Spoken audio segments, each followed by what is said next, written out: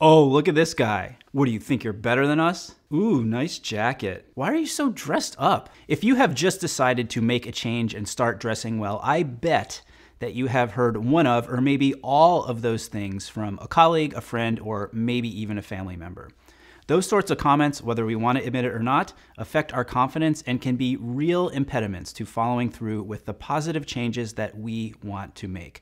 So in this video, we're going to go over 10 effective strategies for dealing with the haters. But first, you're watching He Spoke Style. I'm Brian Sakawa. If you're new here at He Spoke Style, we are dedicated to giving you all the tips, knowledge, and inspiration you need to help you dress well, feel more confident, and unlock your potential. Haters suck. Yeah, I'm looking at you, two people who always thumbs down my videos right when they're posted.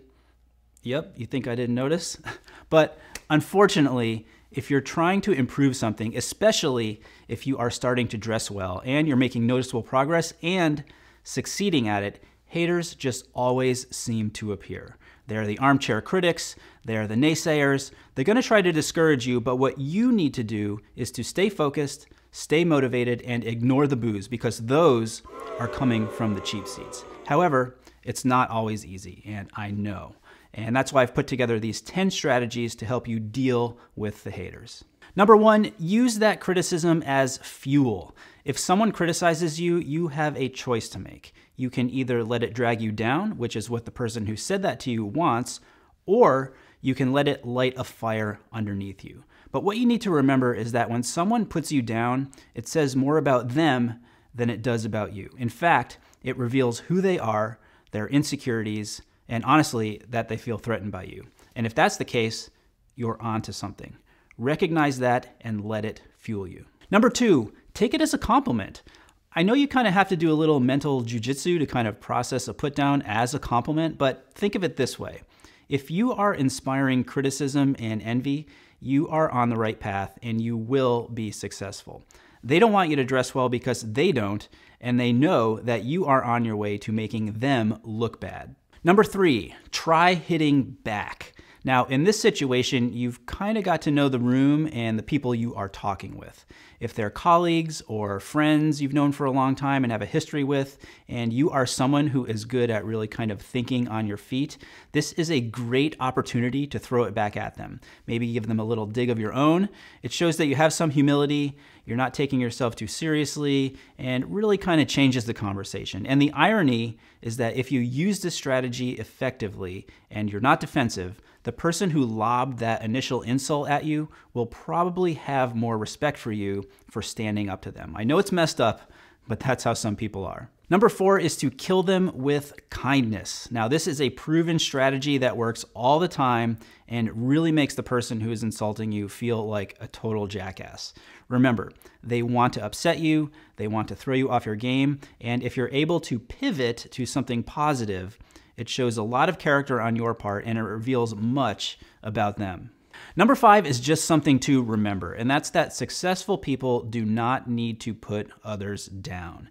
In fact, successful people don't have time to put others down because they're too busy being successful and thinking about what they need to do to get where they want to go. They don't have time to think about what other people think.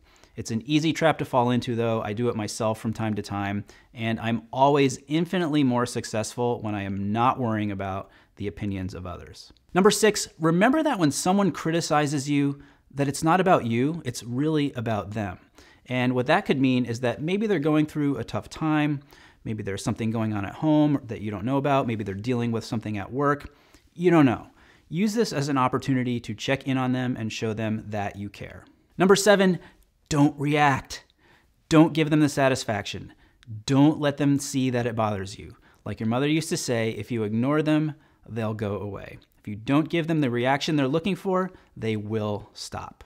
Number eight is to reflect. Now, maybe there's something you can learn from what they're saying. For example, if you've just started to make this change in how you dress and you show up in a bright red suit with a black vest, a paisley bow tie, and spectator shoes, maybe you do need to tone it down a little bit.